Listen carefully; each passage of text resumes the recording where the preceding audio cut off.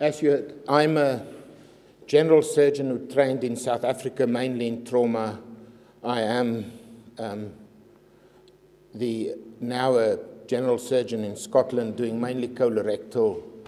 I do some training in East Africa. I think I was the first South African surgeon to become a fellow of the old ASEA.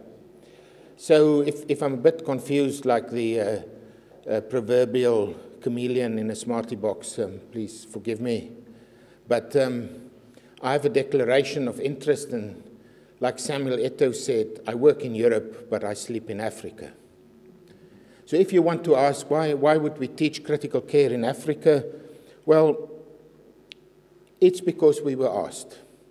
Firstly, to help with health officers in Hawassa, and then by the previous president of CUSEXA in 2011.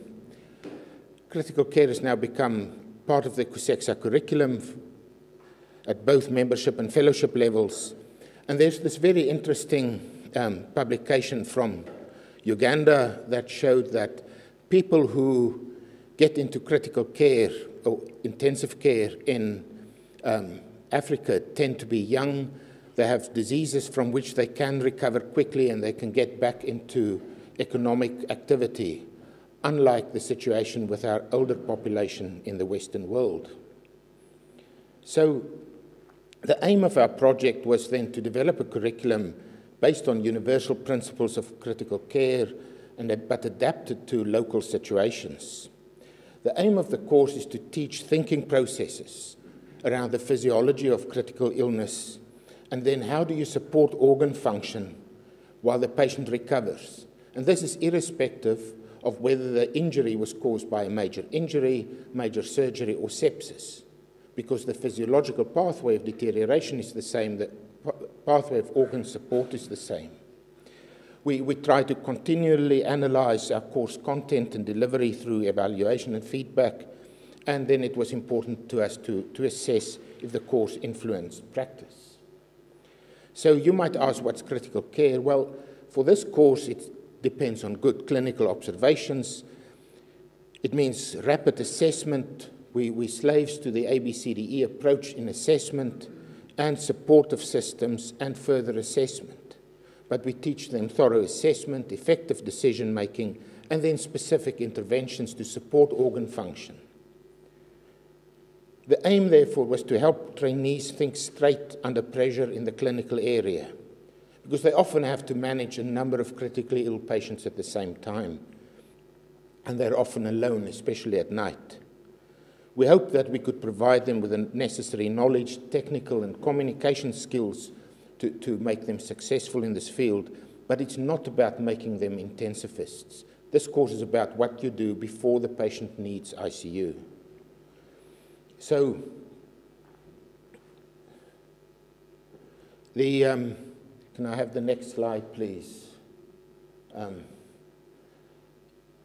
then on, sorry, I'd sent in a newer, a modified presentation, so this is, I think, the original. Anyway, so we follow a strict ABCDE approach. As you can see, there's an introduction, then it's about assessment, life support, airway, breathing, circulation things, and then what disables patients, confusion and the psychology of health, of critical illness. But there are things like sepsis, burns, anesthesia, pain that all disable patients. And then we have the extras. And as you can see, we've brought in things like obstetric critical care, and then the difficult topics like quality control and end-of-life care. So we have looked at the domains of learning of knowledge, judgment, decision-making, practical skills, and non-technical skills. And we've developed assessment tools to assess the participants of the course in all these domains. So you can see there's very thorough end-of-course and continuous assessment. To support that, next slide, please, next slide. So to support that, we have provided reading material in critical care.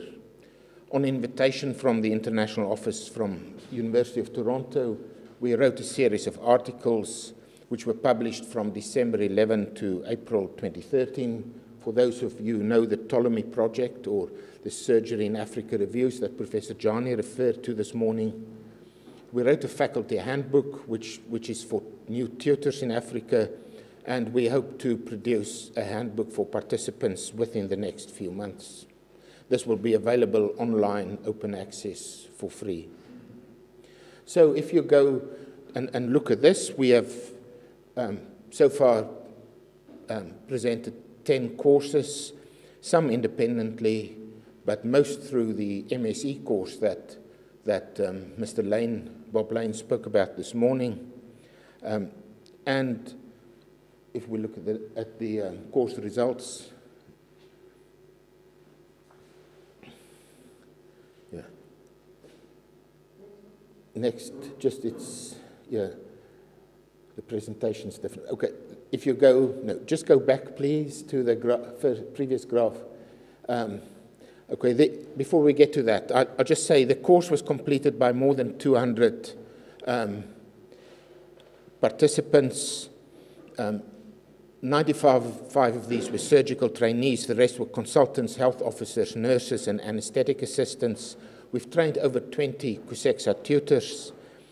And the course, CUSEXA has now decided that they will take this over from next year as their designated critical care course. This slide shows that this is the correlation of the results from tests for critical care on the far left for written tests, and in the middle here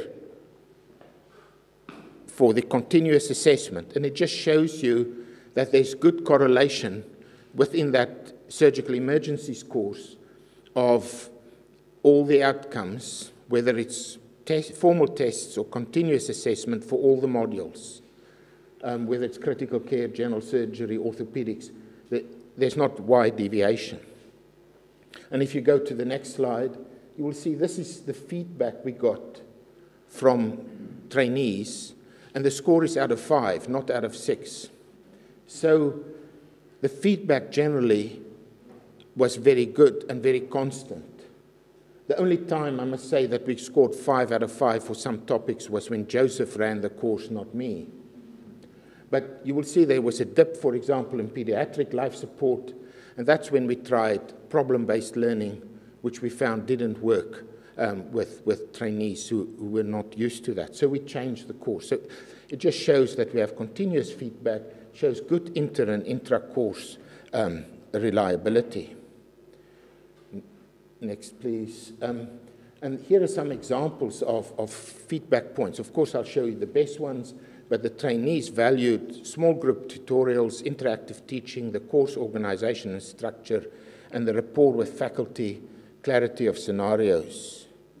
So the emphasis was on simple and practical things that will make a difference. Was one of the quotes. Another quote is, overall, the critical care component was an eye-opener to things that we take for granted in daily practice. So after 6 months, 100% of the, when we asked them to assess or to give us feedback, 100% of trainees reported that the course was very valuable in practice, which gives us very good content and face validity. So and some quotes are, the critical care course made a tremendous difference in the way I deal with critically ill patients. My treatment is more focused and goal-directed, and I have adequate scientific knowledge to direct the process. My communication skills in referring, presenting patients has improved. And then there's this little vignette that says, I have the experience of looking after a severely septic patient due to fecal peritonitis. The patient got a cardiac arrest and acute kidney injury during their stay in ITU, but managed to survive. Critical care principles were applied in looking after this patient. So in conclusion then, if we go to the final slide, please.